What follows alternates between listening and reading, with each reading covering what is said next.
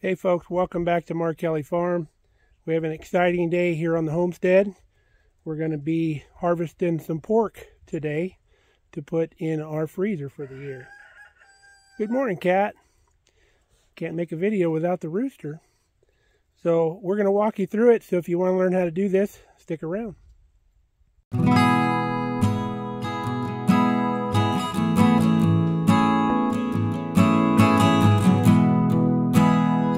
So we have a neighbor up the road that raises hogs, fortunate for us, and so far the last 2 years we've been able to get an animal from him.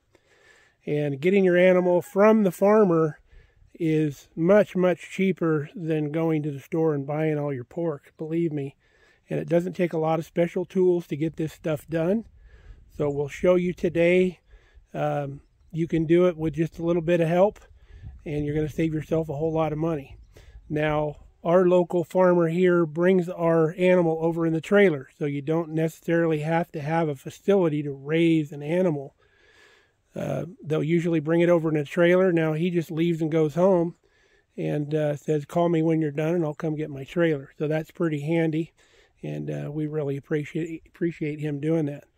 So what we do is we dispatch the animal in the trailer. And I want to show you, I'm not going to show you the kill, but I'm going to show you how to do it. The animal has already been dispatched, so we're going to spare you that content. So when you're dispatching an animal, I use a 22 long rifle. That way I can be at a little bit of a distance if I need to be, if the animal's moving around too much in the trailer. You want to get the animal calmed down. You want to get a nice straight shot. Now, the animal has 2 ears and 2 eyes, right? So if you were to draw a cross line between the opposite side ear and eye, where that line intersects is right where you want to place your shot. So right smack in the middle, the animal's ears are up here, so you'd come across both directions. So right in the intersection there is where you want to make your shot. The animal should drop straight to the ground. It's going to go into some reflex kicking and stuff like that, but that's normal. But the animal should not be on its feet. If the animal's on its feet, you haven't done your job correctly. So after the animal is dispatched, while the animal is still kind of moving around, get some help, get the animal out of the trailer, get it to where you can get it hoisted up. We use our tractor here on the homestead. You could use an A-frame, a board, a cross between a couple post or something like that, something tall enough to hoist the animal up, and get that animal hoisted by the back legs, and we'll show you how to do that. So right behind this joint here, there's a tendon that goes down here. You want to slice a knife through all the way through the other side on the inside of that tendon, get between the tendon and the bone, and the hook will go right through there, and that'll hang your animal. You want to do it on both sides. So once you get that done, get your animal hung up in the air. We have a beautiful hog here that we've got hanging from the tractor already. So the next step is to bleed your animal. And you want to come down here right below the shoulders and feel with your hand. You'll feel the breastbone. There's a little, where the end of it is. And right below the breastbone, you want to shove a knife straight vertical up into the heart area to bleed this animal. And I'll show you the knife that we use. This is the knife that I use. I recommend about an 8-inch blade. I bought this blade at our local farm store just for this purpose. So you would go right up just below the breastbone, straight up, and drive into the heart area, and then kind of twist the knife, and then the animal will start to bleed. If it's not bleeding, move it around a little bit and find that sweet spot. Now, we did it into a bucket because we didn't want blood all over the ground. So that's a good idea to have like a lick tub or something like that for the blood to go into. Now, if you're making blood sausage like we used to, we would wash the animal real well on the chest right there if we were saving the blood into a food grade bucket. But keep it as clean as you can. Now, once the animal has sufficiently bled out, we like to take a hose and clean the animal up as best we can before we start the skinning process. We're going to skin this animal because we don't have a tub big enough to scald this animal to shave it and leave the hide on. Now, if you don't have a skinning cradle, this is the next best thing. Get you a pallet, a couple 4x4s, lay your animal lengthwise on the pallet, and then prop it up on its back using these 4x4s. There's one on each side. Now, to do the skinning, we're going to use my dad's old knife here. Kind of a short curved blade is going to work really well. So my first order of business is I'm going to start down here on these trotters, and then you'll see right above this joint here, or this area, there's a joint right in here that we're going to carve around here and cut that off, and then we'll start skinning from there. That way we don't have any contamination from the hooves or anything like that. And then we'll start coming down the body, just doing the skin. We're not going to gut it right now. And then we'll start peeling the skin down this way onto the pallet. And then once we get down about as far as we can go, we'll put this baby back down. We'll pick it back up. By that time, we'll have the hams all exposed and everything. We can grab it with the tractor again, stand it, and finish pulling the hide off the back. And then we will go ahead and eviscerate the animal. All right, we've started peeling. So after we separate our trotters, we come down here with a knife. We hold it blade side up, and we just come down that skin, underneath the skin. Keep with the knife tip just right underneath the skin, pulling up, and write it right down. And then we come across, and then we peel it back. We peel down the sides of the hams like this. And then this little flap here, we peel all the way back. And then as you're skinning, you're keeping one hand underneath the animal right there. And then you're cutting right along the skin. Scraping the skin, don't scrape the meat because you don't want to hack up your hams. And then same with the blade here. Blade sharp point facing up, or the sharp edge of the blade facing up. Let me grab the blade and demonstrate here. So put the tip of your knife underneath the skin and then run it all the way up like that. Make sure you're not digging down inside. It'll ride right underneath the skin, go all the way up to the chin. So now that we've got the hams exposed, we're going to start here and we're going to start peeling this side. So the reason we're peeling it out like this is all the hair, the dirt, and whatever's on the skin stays on the inside, and it keeps the carcass clean as you peel it back. So like your right hand is your clean hand, your left hand is your dirty hand that you've got up underneath the hide pulling down, and just scraping right along the skin with that blade. Make sure your blade is nice and sharp. All right, we've came up, we've peeled this side, we've connected the leg, we've cut down the leg right here, peeled it back. I'll show you what we got going on the other side.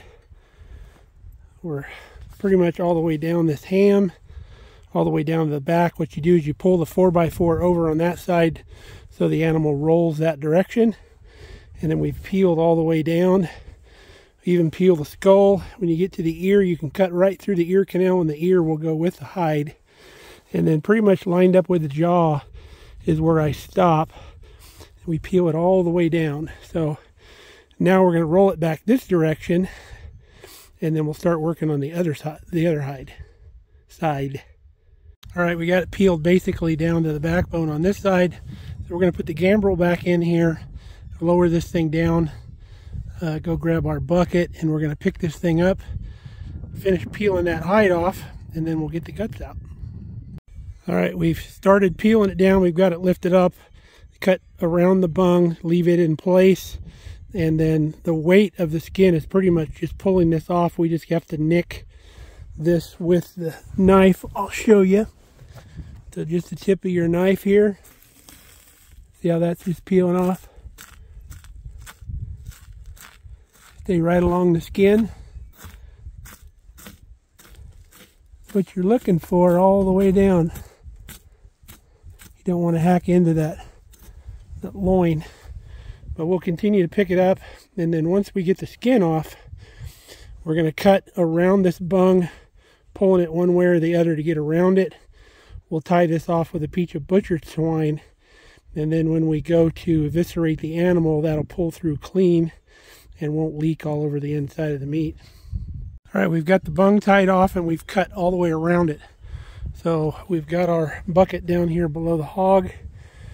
We're going to start right on the bottom of the ribs here. We're going to cut down through that breastbone with a knife as far as we can go down into the neck right there. And then we'll start working our way up here, start getting those guts pulled out. We'll turn our knife backwards, slide up underneath the skin there so we're not puncturing any gut. And then that stuff will just pull right out. We'll be very careful not to carve up our pork skirt steak. We'll show you where that's at. So we're going to get after this. Now once you get your belly cut real gingerly without cutting the gut, work your hand up in there around that bung. You can feel it up in there. Work your fingers around it back and forth, break all that tissue loose, and then grab a hold of it with both hands and pull it through. That's what we've done here. This is hanging all the way out now. So now we can start pulling on the gut here, just barely nicking back by the backbone, and then all of this will roll right out. And remember, like I said, when you get down to the skirt steak, which is basically the diaphragm, which separates the thoracic cavity from the abdominal cavity, we want to make sure we don't carve up our skirt steak. All right, we're completely eviscerated. You can see our really nice skirt steaks in here. See them right there on the sides. Right there on the bottom of the rib. You got our kidneys right here. These just pull out by hand. You can just grab them and rip them out. And then the other thing you want to be careful of is your tenderloins are right here on either side of the rib, right up here underneath the ham, right in this section. So you don't want to be hacking up your tenderloin in there either. Stay away from that. So we're cleaned out pretty well. So we're going to get the hose over here. We're going to hose this thing off really nice. Got her all washed off really nice. We're letting her drip just a little bit. Then we're going to get her in the barn. All right, we're hanging in the barn. And if you'll notice, we went with 2 hooks here on our gantry here. We do that because we're going to split this carcass down the middle. And once we start processing, if we pull one side off, the gambrel is going to flip and then the other side will fall off. So we're going to pull this gambrel out. Next thing we're going to do is get our hand saw. We have a little hand meat saw. We're going to cut through this pelvic bone right here. And then we're going to get our sawzall that is fitted with a stainless steel blade. We bought this on Amazon. They make them for the sawzall. And we're going to cut down that backbone. Here's our little hand meat saw we were talking about. Very handy to have. You can use it to cut the hocks too if you can't find the joints. It's hard to find sometimes. So we're going to use this. We're going to come right up through here and cut right through that pelvic bone. We got a pelvic bone cut. So now we've taken our knife and we've cut down in between the hams. And we've also scored a line right down the middle of the backbone for our saw to follow. And when you do this, you want to pay pretty close attention to staying on that center line. If you get one way to the left or the right, you're going to get into your tenderloins and your pork chops back here in the back. You don't want to tear those up. All right, we got her cut in half. Got her right down the middle. See our 2 halves here. We also cut the head off right above the jawline of the head.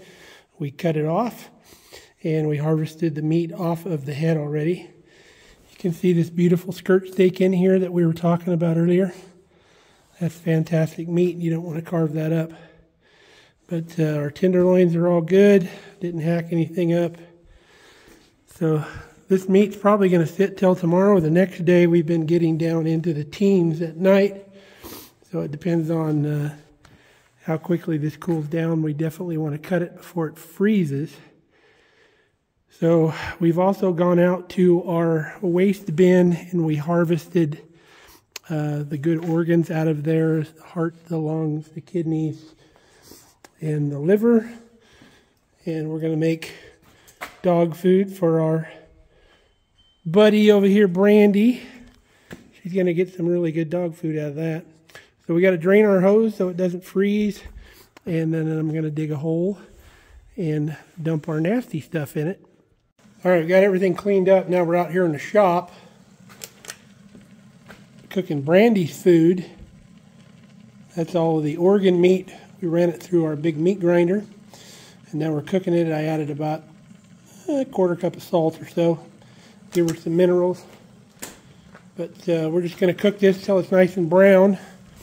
And then we'll shut her down. And then she'll have some really good, nice dog food she's going to love. We'll put it into little individual packages for her. And then we freeze it, and then we pull one out probably a week or so. And she has a nice treat. All right, folks, we're going to wrap this video up with the initial preparation of our hog. We'll come back for additional videos on this process with the cutting and wrapping. And we'll maybe do some sausage and stuff like that on some couple future videos. Do not be intimidated on doing this stuff, folks. You can save yourself a ton of money. It doesn't have to be perfect if it's for you. Nobody's going to be standing there telling you you're doing it wrong. So just follow some simple little steps and just a few basic tools. There goes Cat again. And you can get this stuff on your own. I've been doing this stuff since I was a little kid. It's how I've learned. So learn by doing. Get in there, get your hands dirty, and do this stuff. So till next time, stay safe, stay healthy. We love you guys. Cat says goodbye too. We'll see you on the next video.